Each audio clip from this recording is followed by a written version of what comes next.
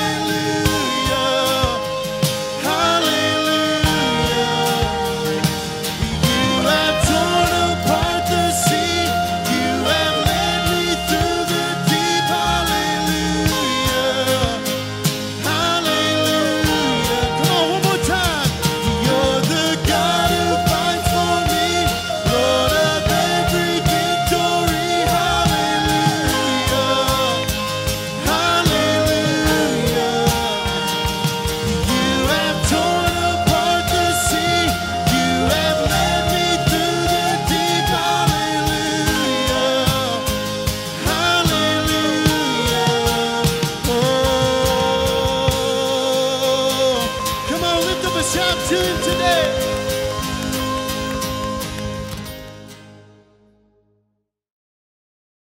You know, I find it very interesting that I don't think we think of this a lot. But, you know, when David was fighting the giant, when David was fighting all of his enemies, he would say something that was an amazing thing to say. He would say, "This is not my battle. The battle belongs to the Lord."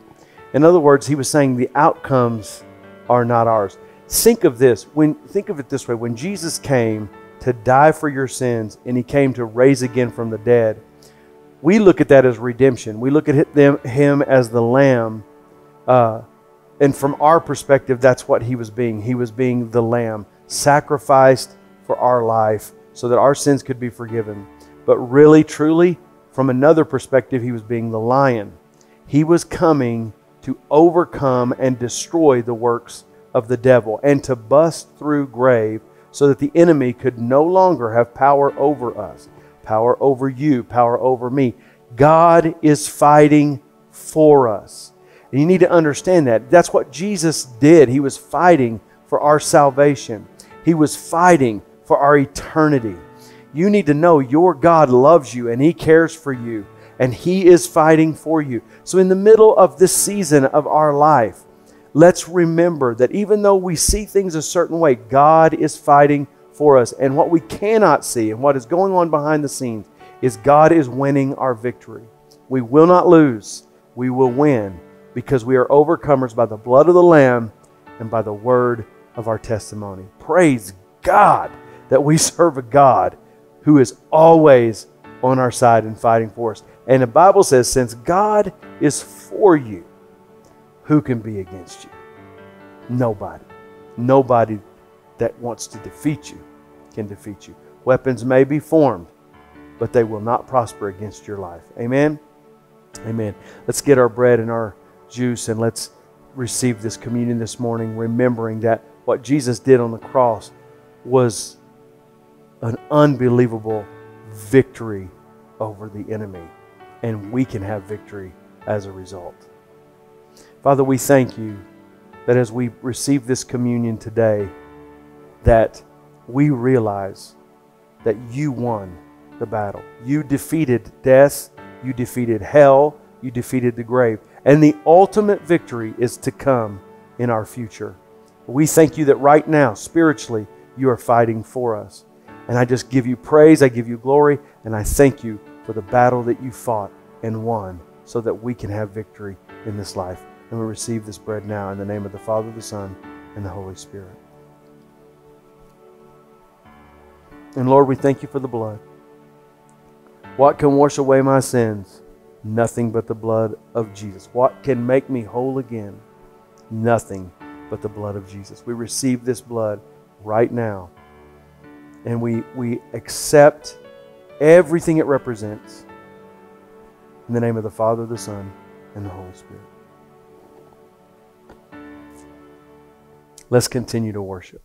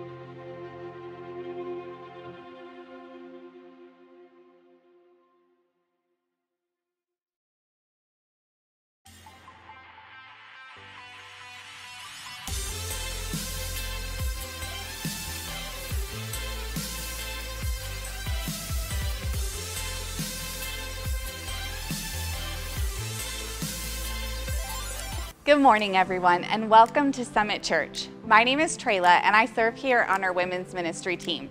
We are so glad you decided to join us this weekend. If you are new with us or want to stay connected here at Summit, text NEXT1 to 94090, and a pastor on staff will contact you and help you get connected. Church, we are so excited to have Jump Kids and Jump Junior back. So come early this Sunday to check your kids in. It's going to be a blast. If you've enjoyed your time so far here at Summit and want to make Summit your church home, you should join us for Summit Next. Summit Next is made up of 4 experiences that happen each week here at Summit. It is designed to strengthen your relationship with God, share how we operate as a church, and help you reach your full potential. If you are wanting to start Summit Next, text NEXT1 to 94090, and a pastor on staff will help you start your journey. Our small groups here at Summit have launched back, and you can be a part. Small groups here at Summit are so fun and edifying. Groups are a great way to get plugged in and find community. If you want to join a small group, you can see our full list of groups on our website. If you would like to follow along with today's message, you can go to the YouVersion app and access the notes by going to YouVersion events.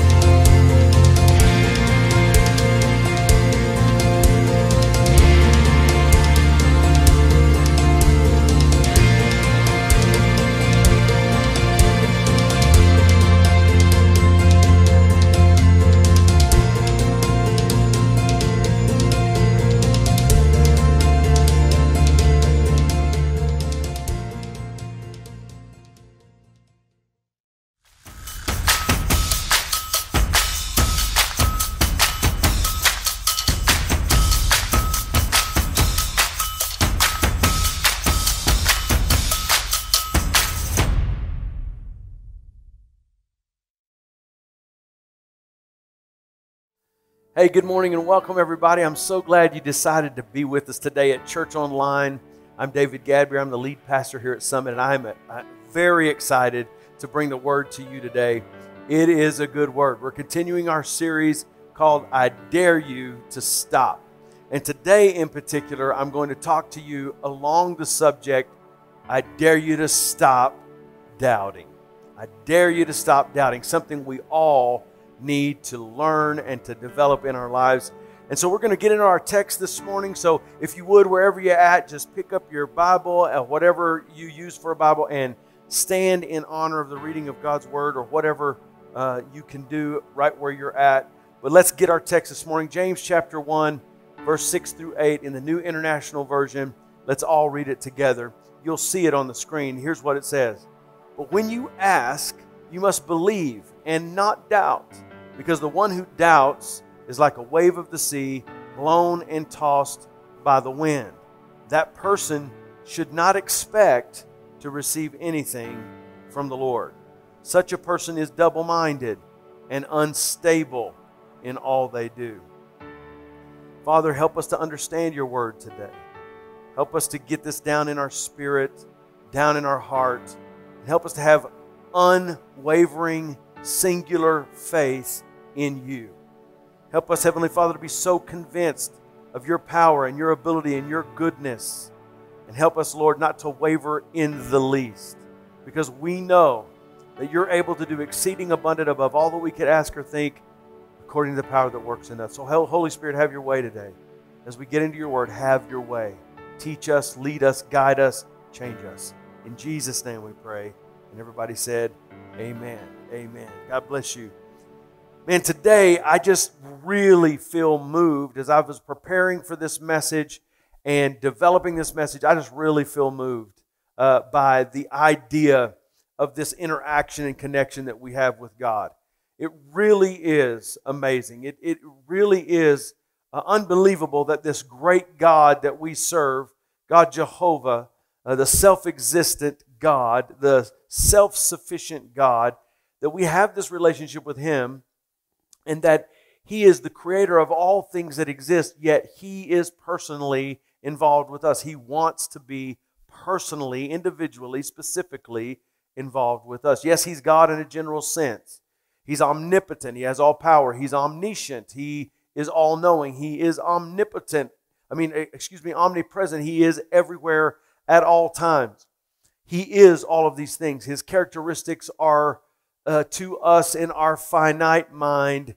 I really believe sometimes we can't grasp or get a hold of all that God is. And God being all of that and then some, the fact that He wants to be involved with you and me, the fact that He sent His only begotten Son, Jesus Christ, the expression of the Father, to us to pay the penalty for our sins, and then destroy death by raising from the dead and overcoming that, and then sending us the Holy Spirit to empower our lives and prepare us for His return.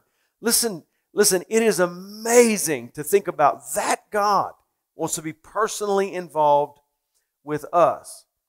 But we have to also understand that this relationship requires things of us. Now, to be saved, no works can save us. The Bible tells us in Ephesians chapter 2, verse 20, that grace is given to us not because of our works, because God doesn't want us to boast thinking we saved ourselves, but that God did save us unto good works. So you can't work for your salvation, but your salvation, it causes you to do good works.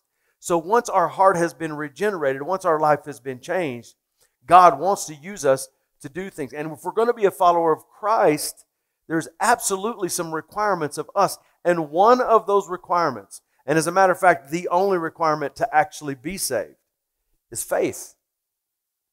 To believe. The Bible says in Hebrews chapter 11, verse 1, now faith is the substance of things hoped for, the evidence of things not seen. We know that the worlds that we see that are visible were created by things that were invisible. So we get it. We understand that we can't always see everything. We can't work out everything. We don't just blindly follow anything.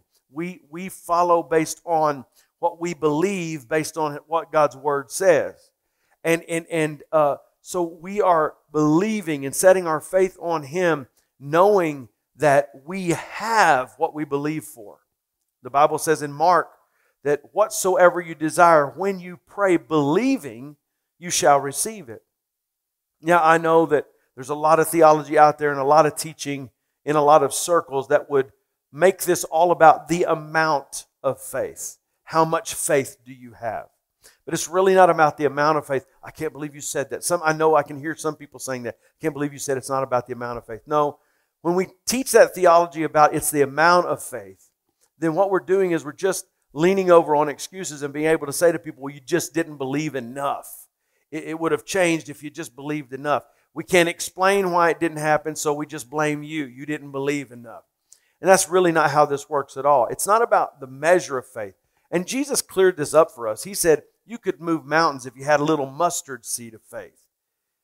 He didn't infer or, a lot of people teach it. He was talking about a seed because a seed can grow into a grape. No, he was drawing attention to the fact that a little bitty amount of faith can change big things. So it's not the amount of faith, it's the sincerity and the totality of your faith. In other words, you either believe or you don't. Do you sincerely believe? Do you believe that God is who He says He is? And do you believe He can do what He says He can do? Do you take His word at value? Do you take His word at face value? Do you read and study His word and say, I believe this. This is the truth.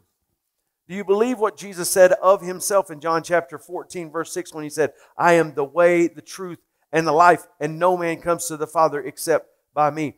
Well, if He is my way, if He is my truth, if He is my life, nothing else is necessary. I need to believe. If I believe, then things change. We're not born again because we did something worthy of being born again. We're born again because we believe that Jesus Christ paid the penalty for our sins. We believe that He rose again from the dead.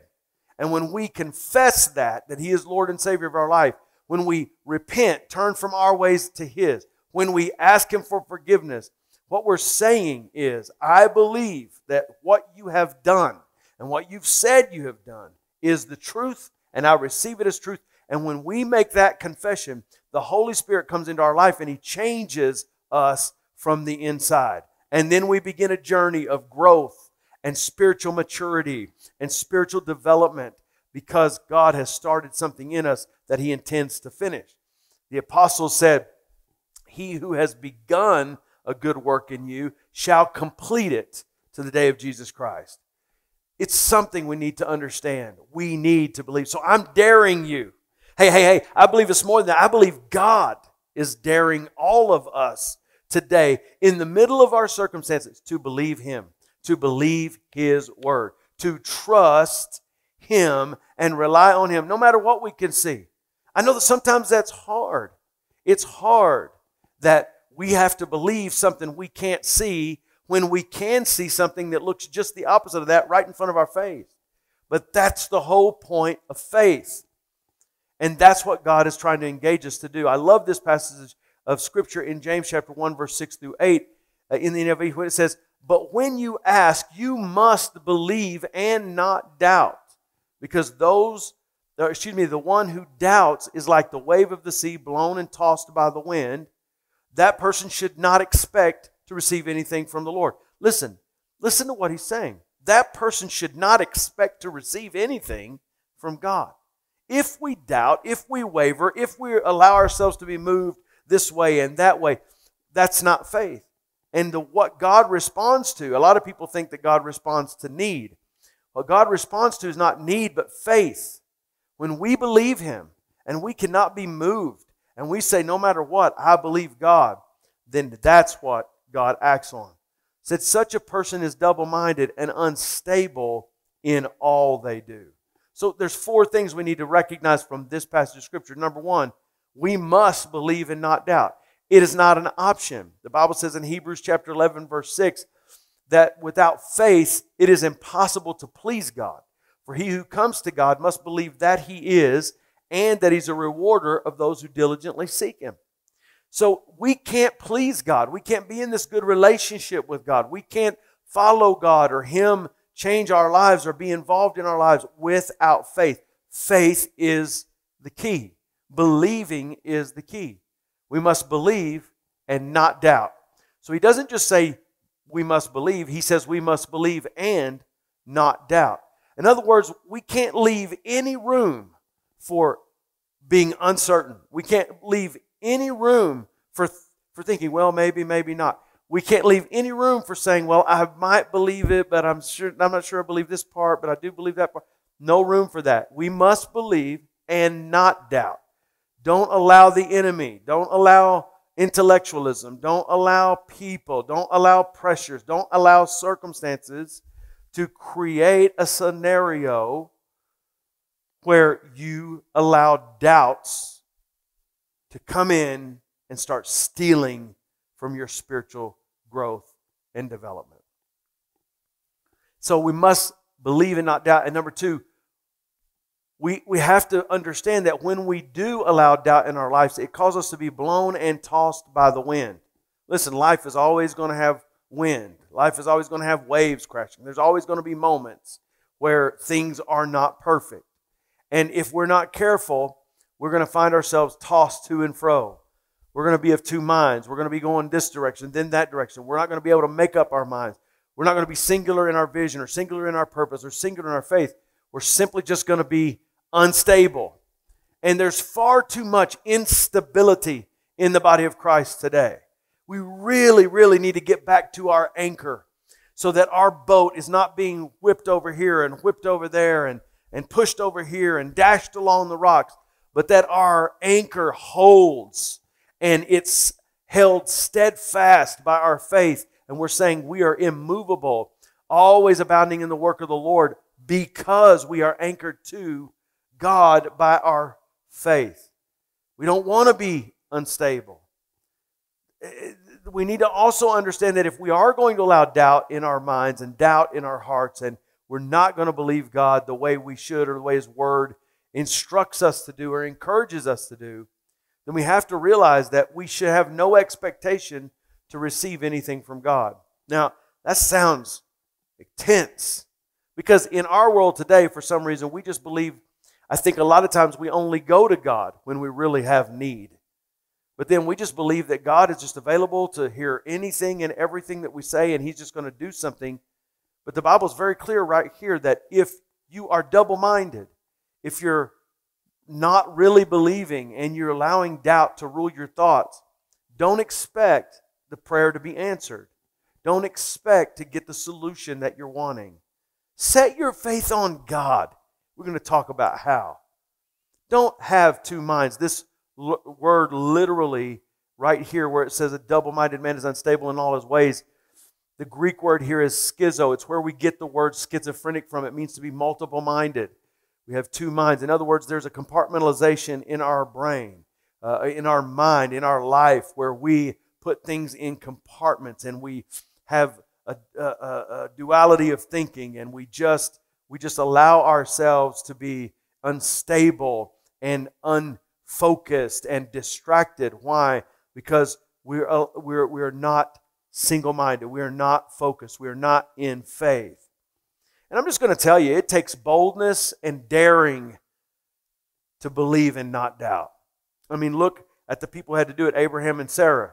I mean, here are two older people. God made promises to Abraham, said, I'm going to give you a son, and your son's going to be, your descendants are going to be like the stars of the sky. Made all these promises to God, but years and years and years and years and years went past.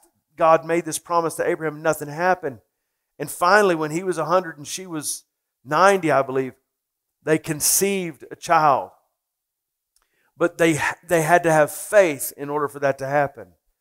The Bible talks about the children of Israel not looking back lest they go back. They had to have faith that God was leading them into a place of promise.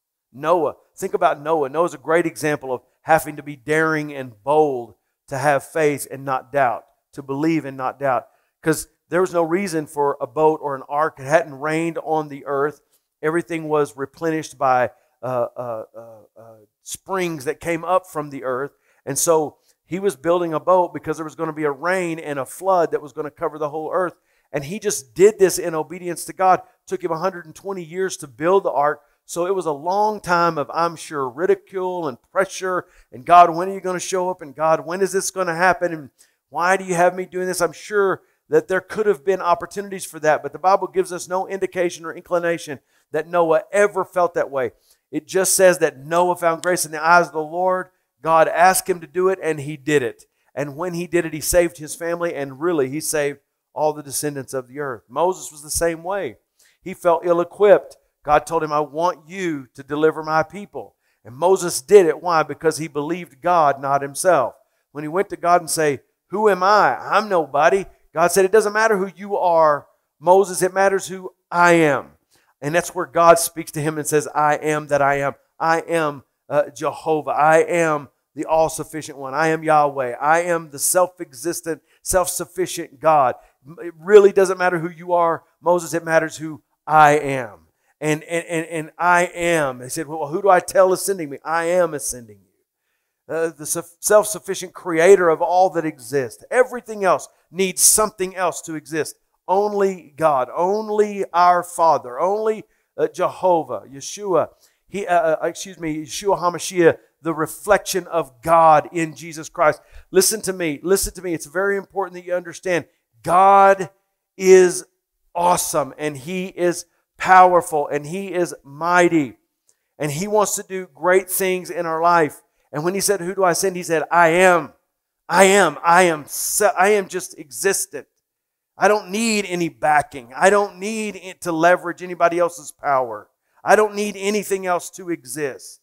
Just tell them, I am sent you. I want you to understand that's who we serve.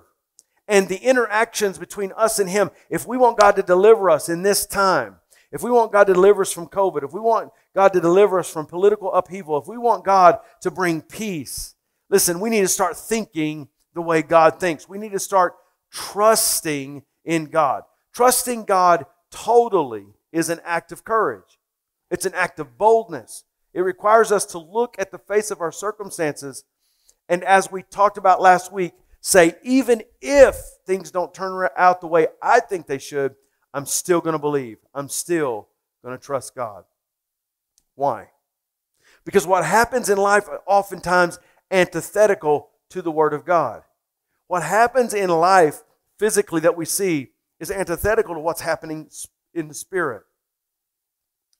You know, a few years ago, I think it may have been last year, a year before that, we had a day here in West Texas. I'm not sure how far it went or how broad it was, but we had a day where the wind was blowing significantly. Now, that's nothing new for us in West Texas.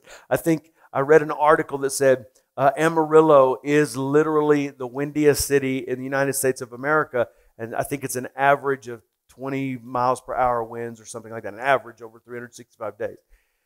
It's a windy place, but this was different. And there was no storm, it wasn't clouds, it wasn't rain, it wasn't thunder and lightning, it was just wind.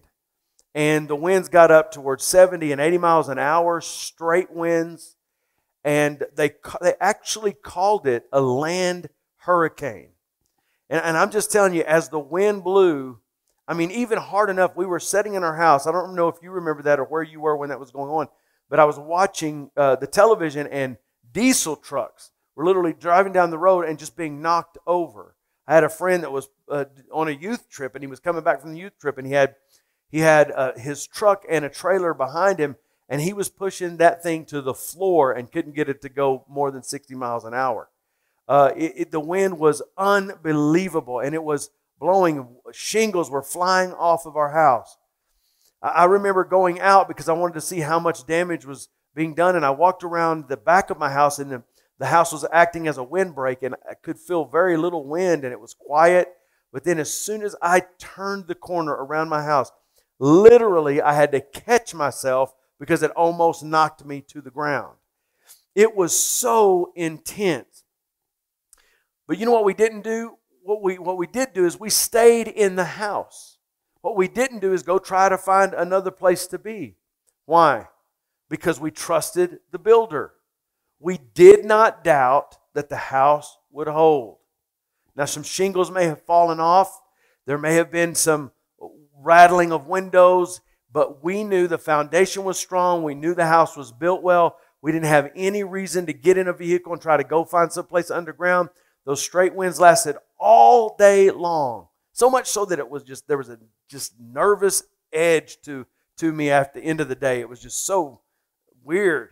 And I just remember, though, thinking after that, I said, you know what? We just have confidence that we were safe. You see, the question I have for you and me today is, do we trust the builder of our house? Do we trust the builder, the framer of this world? Do we trust Him? Do we rely on Him? Do we have faith in Him? So we have to ask some questions. The questions are what is doubt exactly? Why do we find ourselves doubting?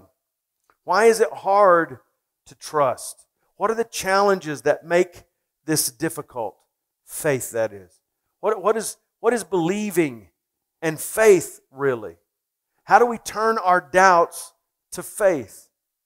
How do we turn our fears to courage? How do we develop a confident trust in God that chases doubt away? I want to tell you that God sees and hears and loves and cares about you. So before you get into condemnation about, I do have some areas that I doubt God in, and I do have some questions that I wonder about the Word, and there are times in my life where I've really wanted to believe, but I find myself going, I'm just not sure. And I'm not just talking about salvation, I'm talking about God's interaction in your life overall. And my question to us today is, do we feel condemned by that? You should never feel condemned. I'm reminded of a New Testament interaction between Jesus and a man who was wanting Jesus to help him with his son. His son was ill, I believe, possessed with the devil. And he said to the man to just believe. And the man said, he told him not to doubt, and the man said, help thou my unbelief. Now, I just want to encourage you that this is the Jesus that we serve. That even when we do have doubts, even when we do have questions, even when we are uncertain, that we can literally go to Him and say, okay, I've got some doubts. Help me with my doubts. And He's more than willing and more than capable and more than able to help you. Jesus taught us the importance and power of faith. There's a scripture in Luke chapter 8, verse 50. In the Amplified Bible, it reads this way, but Jesus, hearing this, answered him, do not be afraid any longer. Only believe and trust in me. Have faith in my ability to do this, and she will be made well. Now, that sounds like an easy thing for Jesus to say. Jesus, hearing this, answered him, do not be afraid. Only believe in me and have faith in my ability to do this. Can I just tell you something? I think one of the reasons we struggle with doubt and fear and unbelief is because we're distracted by all the noise of what's going on in our life. We're distracted by things that we're trying to keep ourselves going. We want more of this and more of that and more of this and more of that. And we're filling our lives up, and then we have circumstances and we have negativity and we have issues and we have situations. And I think these things fill up our life and they become this noise that causes us to be distracted from our focus on Jesus. Now you have to understand, this sounds like a very simple statement and a very simple interaction between Jesus and this man, but you have to understand when it says, but Jesus hearing this, what did he just hear? Well, this man had come to him and said, can you come and heal my daughter? She's sick unto death. In other words, she's going to die. And Jesus said, sure, let's go to your house. And on the way to the house, another woman stopped him and needed healing. And he healed her. And in the process of that time, the servants came from this man's house and said, listen, don't bother the master anymore. Your daughter has died. Now, those were the circumstances under which Jesus said what he just said. Listen to me. The man had just been told in Jesus' hearing, she's dead. There's no reason to even do anything else. It's over. It's final. It's finished. I just got a report from a friend of mine today that 4 weeks ago, she had real pain. They took her to the doctor, and when she went to the doctor, they checked her, and they came back, and she's a young single lady, and they told her, listen, this is bad. Your blood is off the charts. A high would be the number 300. You're at 3,900.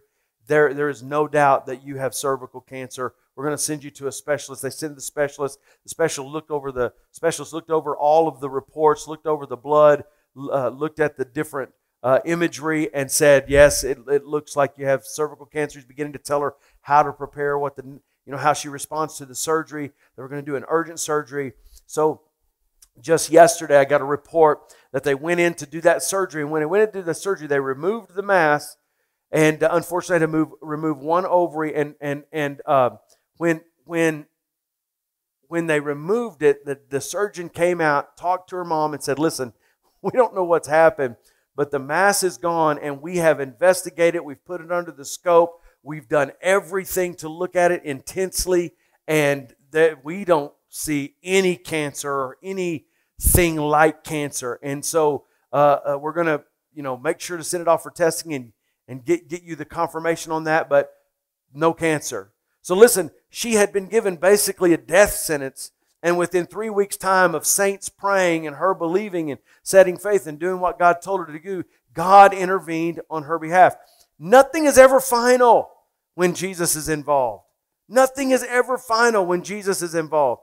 And let's just think about it. Even if you were to die on this earth, this is a very short, small thing compared to eternity. And if you're a believer and you do pass away, because every one of us are going to at one point or another, we're going into the presence of God. Listen, God will deliver us. God will help us. God is available to us. So here he is getting this report, the daughter's dead, and his response to him is, listen, stop, don't be afraid. Listen to me. I'm saying that prophetically to you right now. I just feel like there are some people listening to me that you're just walking around right now because all that's going around with COVID, all that's going around with the political upheaval. I'm just trying to talk to you today.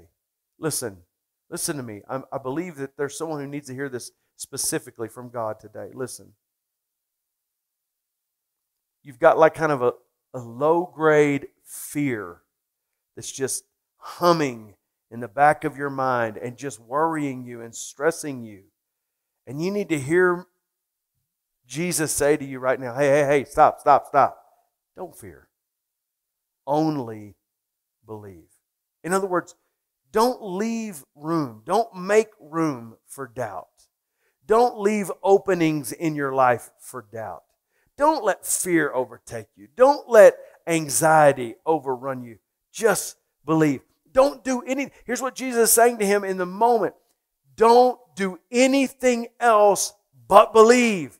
I believe that's what Jesus is daring us to do right now. He's saying to us as a church across the world, I dare you to set your faith on me. I dare you to believe me again. I dare you to believe that I can heal the sick and raise the dead and cause blind eyes to see. I dare you to believe that I can change the world. I dare you to believe that I can save souls and change lives and deliver people who are under bondage. I dare you to believe that there's a heaven. I dare you to believe that if you know me, you'll go there. Come on, I believe that God is challenging us in our spirit today and saying, don't be distracted. Don't look around to the fear. Don't listen to the fear mongers. Just believe. Don't leave room for anything else. Regardless of modern thinking, it isn't that you believe, it is who is the object of your faith. Belief isn't just this amazing energy that empowers us to do more than we thought we could do because we believe we can. No, it matters in whom you believe. You can believe, you remember that song, I Believe I Can Fly, when the Michael Jordan movie came out. I believe I can fly. I believe I can touch the sky. You remember that? Just because you believe you can doesn't mean you can. You can sing that song till the day is long, but if you go jump off a building, you're not going to fly, you're going to die. That's the truth. It's not just that you believe. It's in whom do you believe. I can hear the modern philosophers say, all you need to do is just believe in yourself. Well, where does that get you? The farthest you can go in believing in yourself, which is nothing wrong with believing in yourself, having confidence in yourself and in your abilities and your talents, but the farthest that gets you is some temporal success. It doesn't even affect or impact eternity. You just need to believe you can do it, they say. You just need to believe and be positive.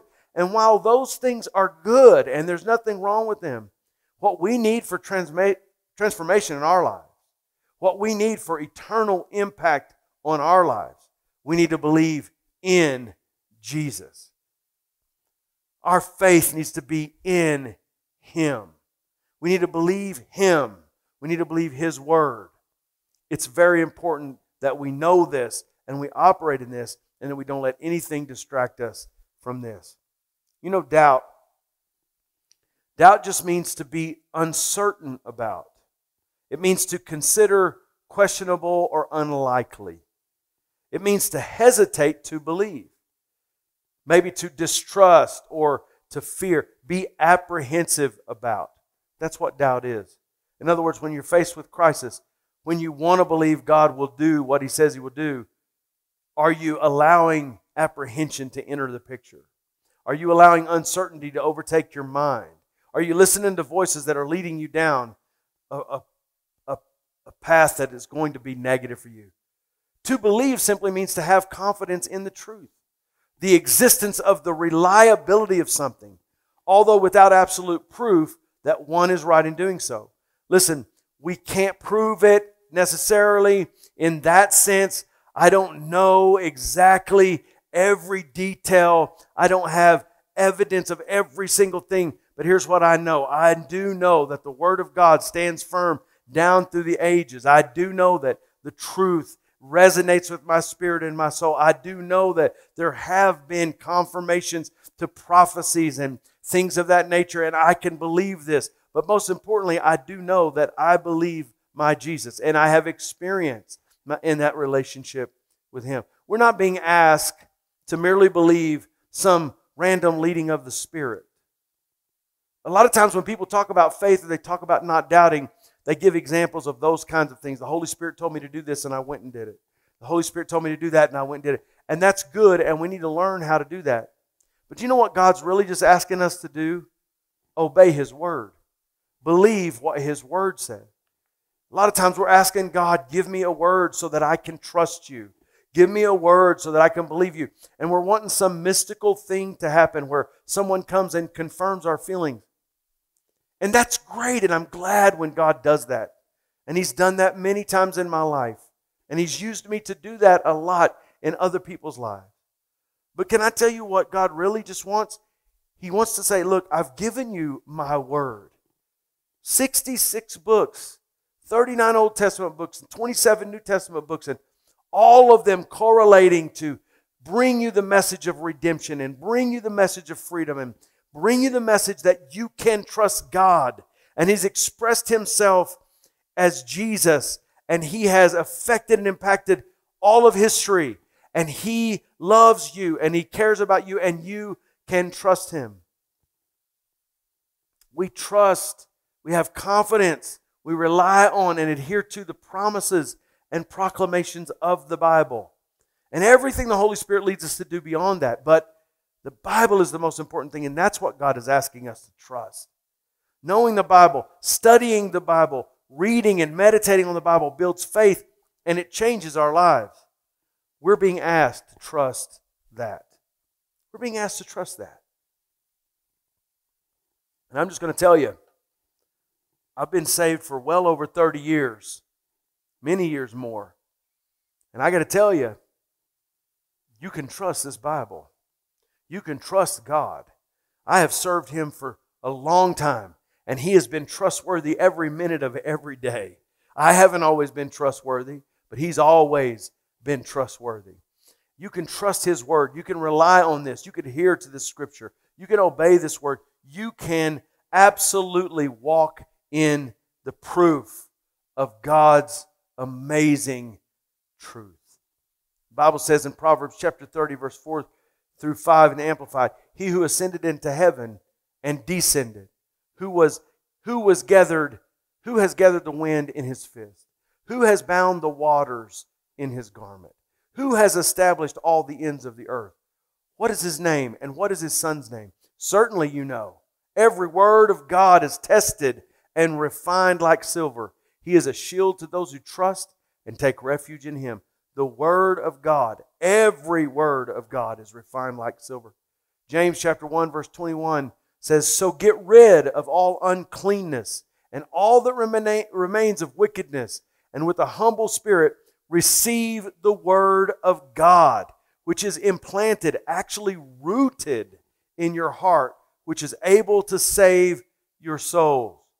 Hebrews chapter 13 verse 7 says, remember your leaders, for it was they who brought you the Word of God, and consider the result of their conduct, the outcome of their godly lives, and imitate their faith, their conviction that God exists and is the creator and ruler of all things and provider of eternal salvation through Christ, and imitate their reliance on God with absolute trust and confidence in His power, wisdom, and goodness. Hebrews 4:12 says, for the Word of God is living and active and full of power, making it operative, energizing, and effective.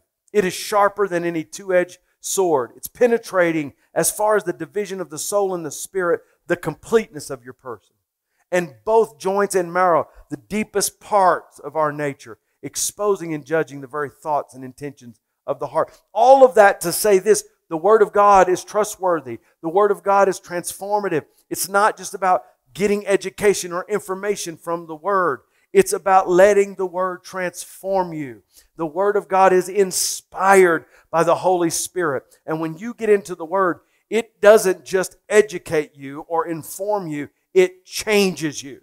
The Bible says that we are renewed. We are renewed day by day by the Word of God.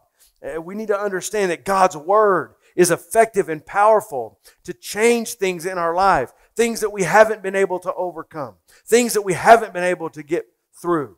God's Word gives us the power, the authority, the understanding, and the transformation from the inside to be able to do it. Believing always leads to action. When we have the boldness, when we dare to stop doubting and start believing and set our faith singularly on God, it always leads to certain obedience and action. Our beliefs empower our actions. In other words, faith always leads to faithfulness. When we really start believing God, it brings out things in our lives that wouldn't have been there before. You know, Jesus told a story, and I'm closing with this. Jesus told a story where he said there were two men.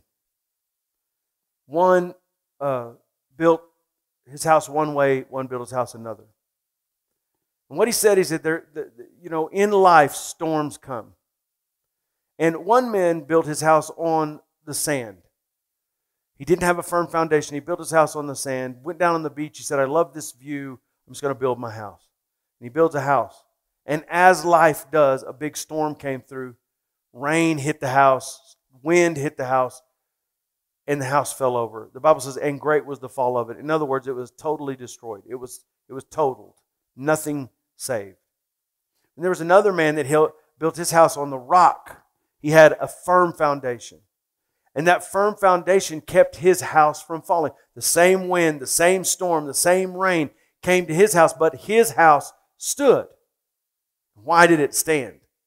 It stood because the foundation kept it strong. He said, those of you who hear the words of my Father and do not do them, you are like the man who built his house on the sand. Storms are going to come.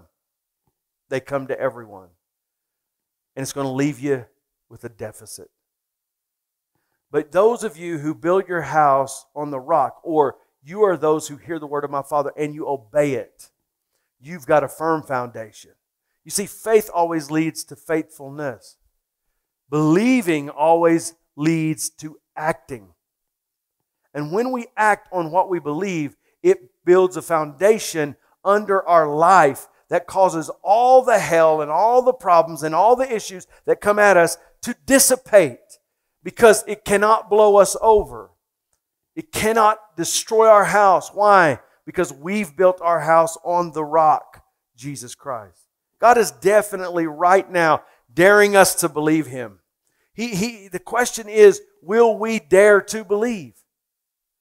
Will we boldly put our faith in God, trust Him unequivocally, and not be pushed around by our circumstances or our insecurities or people's opinions? Now, right now, is when faith is important. It's in times like these that faith counts.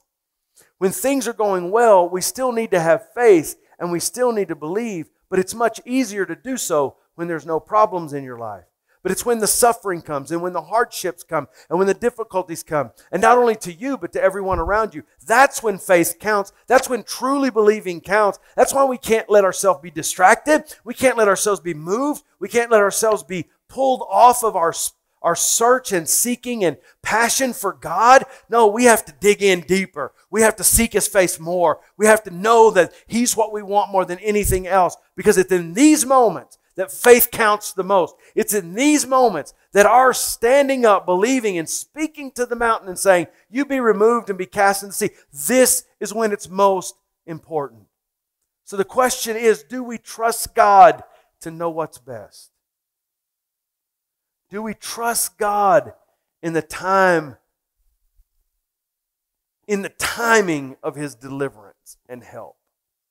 Do we trust that God knows what we don't know and that that's okay? Do we trust God so much that we'll do what He says no matter what the situation seems to call for? I'm daring all of us, every single one of us, to get so deeply into the Word that we chase doubt out of our minds and out of our hearts, that we start believing again like we believed when the first time when we came to salvation. The greatest miracle that God does is saving a man's soul. And if you believed Him for that, you can believe Him for anything else. Only believe. Can we? When faced with problems all around, deny the distractions and only believe. So I leave you with this. The question that we need to ask is, who is this we're believing in? And I'm just going to leave you with 7 statements from the book of John. Jesus Himself said, I am the bread of life. We're putting our trust, our confidence, our faith, our belief in the one who, as bread sustains physical life, Christ offers and sustains spiritual life. He is the bread of life. We are believing in setting our faith on the light of the world. He said, I am the light of the world. And by the way, these I am statements that Jesus, Yeshua HaMashiach, made in the New Testament is a direct reference and correlates to what God said to Moses when He said, I am that I am sent you. The self-existent, self-sufficient God of all things. He said, I am the light of the world. That's who we're believing in. He said, I am the door of the sheep. Jesus protects His followers as shepherds protect their flocks from predators. The 4th thing says, I am the resurrection and the life. Death has no final word with Jesus. Jesus is always bigger and better and more magnificent than anything else that can hold us back. Number 5, He said, I am the good shepherd. Jesus is committed to caring and watching over those who are His. Number 6, He said, I am the way, the truth, and the life. He is the source of all truth.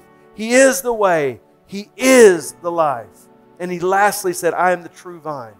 And by attaching ourselves to Christ, we enable His life to flow in and through our lives. And we cannot help but bear fruit that will honor God. And our faith will be set, and our belief will be set. We cannot stop doubting unless we start believing. We're not merely believing in an ideology or a philosophy, but we are placing our trust and reliance and adherence on a person named Jesus, the Son of God, the Savior of our souls. Father, we thank You for Your word today. We thank You. We ask You that Your Holy Spirit will chase doubt out of our hearts. Help us with our unbelief. When we don't believe, when we are uncertain, when we feel uneasy, God, help us to believe. Help us to trust. Help us to rely on You. Lord, help us as Janae and I trusted the builder of our home, trusted the framework of our home, trusted the foundation to hold steady when that wind of life hit. Lord, Heavenly Father, help us to do the same with You, that the winds of life are hitting us now. They're knocking shingles off. They're affecting us in big ways. Help us, Heavenly Father, all of us, to look to You, the I am that I am, and without any doubt, totally believe that You are our protection, that You are our deliverer, that You are our healer, that You are our Savior, and most importantly, You are our Lord. God, help us to get so full of Your word and so stirred by Your Spirit that we do not doubt, but we only believe. In Jesus' name. Amen. Listen, I'm going to give you one opportunity here today if you don't know Jesus or you need to rededicate your life to Jesus. Listen, it's just this simple. You know in your heart right now as I've been preaching the word that if you're right or not with God, because the Holy Spirit's dealing with your heart. And if you know you're not, then you need to make a decision to follow Him. Maybe you've never asked Him to forgive you of your sins. Come into your life. Maybe you have had that relationship with Him before, but you know things aren't right between you and Him. You need to rededicate your life to Him. I just want to pray for you today, and I want you to pray with me. I'm not going to go into this a long time, but all it just simply means is you're saying to God, Lord, I'm turning away from my ways and I'm turning to your ways. And I'm asking you to come into my life, and I believe you are the Lord and Savior of my life. I believe you died for my sins. I believe you rose again from the dead. And if you want to make a decision to follow Him today and Him to change your life, just pray this prayer after me. Mean it in your heart. And then after we pray the prayer and after this worship experience is over, make sure you connect with one of our pastors at Church Online. Make sure you get the information that we need to give you to help you along your spiritual journey and what next steps you need to take. So pray this after me. Father God, I come to you in the name of your Son Jesus. I repent. I turn from my ways. I turn to you. Please forgive me of my sins. Change me. Make me a new creation. I believe you died for me. I believe you rose again from the dead. And I ask you to come into my life. I commit to follow you. In Jesus' name, amen. Amen. Well, praise God. I'm so excited that you made that decision today. Thank you so much for being a part. And thank all of you for being a part of our worship experience today. And I just want to say thank you so much for being givers and helping the ministry of the kingdom to continue to move forward as we do what God's called us to do and reach out to people and spread the gospel in every way and in everywhere that we can. And I want to encourage you just to keep doing it. You know, the Bible says in John 3:16, for God so loved the world that He gave His only begotten Son, that whosoever believes in Him should not perish, but have everlasting life. The principle here is this: God so loved, He gave. So I want us to have the character of God. I want us to have the nature of God. And the nature of Christ is to love so much that it causes us to give. And we're His ambassadors, and we represent Him well. So let's all let love reflect Jesus in and through us, especially with our generosity. So I want to encourage you to give your tithe and give your offering. I want to encourage you to be a part of the outreach we're doing right now to help students have school supplies for school. And we're trying to take on two schools, the high school and then an elementary school. And so I want to encourage you to be a part of this. Don't sit back and wait and let somebody else do it. I want to encourage you to be a part of it. Thank you so much for being a part today. Let me just bless you. If you hold out your hands, I just want to give you a blessing as your pastor today. May the Lord bless you and keep you. May His face shine up on you and be gracious to you. The Lord turn His face toward you and give you peace. Amen. I'll see you next week. Hey church, thank God for today's message from Pastor David. We hope it has encouraged you. If you would like to take your next steps at Summit, text NEXT1 to 94090 and a pastor on staff will get in contact with you.